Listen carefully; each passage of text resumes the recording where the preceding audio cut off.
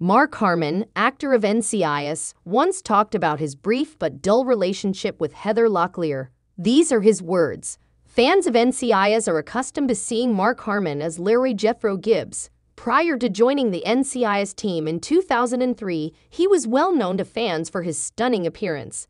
Harmon attracted ladies easily, earning him the title of People's Sexiest Man Alive in 1986. He talked about his brief relationship with actress Heather Locklear in an interview with the Journal. Mark Harmon, star of NCIS, previously remarked that his brief relationship with Heather Locklear wasn't unusual.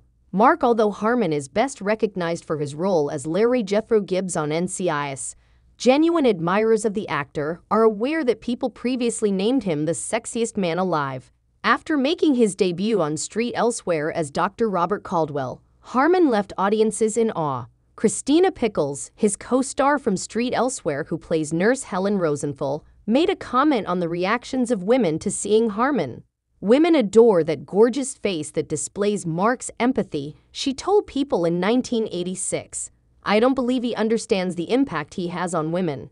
Actor Donna Mills said, "Forget Mel Gibson. I always ask myself, your place or mine, when I see Mark." Even though Harmon was immensely popular with women, not every relationship was successful. After 4 years of dating Christina Rains, his co-star on Flamingo Road, Harmon told People that she will always hold a special place in his heart even after they parted ways. He made a comeback with Heather Locklear following Rains. Furthermore, the comeback was unremarkable. It started around Christmas in 1984 and ended by New Year's, he remarked. Then he described the celebrity to him as just an emotional cup of coffee. Star of NCIS Mark Harmon was not impressed by Heather Locklear in the 1980s. In 1982, she was said to have dated a number of other well-known men, including Tom Cruise. Sadly, Locklear and Cruise weren't intended to be together. Locklear described Cruise's dancing routines as some of the most uncomfortable she had ever seen. She questioned on Chelsea, in Risky Business where he does that dance in his underwear. 2013. Later, the Daily Mail claims, "He entered the club where we were dancing. You simply sort of stand there, unsure of what action to take. Do you make a circle with him while dancing? It was peculiar. I took a seat just now." Furthermore, Locklear made it clear that she and Cruise did not go on a date. Instead, it was merely dancing. She went on, "It wasn't really a date. He had no pals, and we had tried out together for something. Not that he doesn't have pals, mind you. He doesn't have any buddies out here. We left the house and went dancing." Mark Harmon recently talked about his 36-year marriage.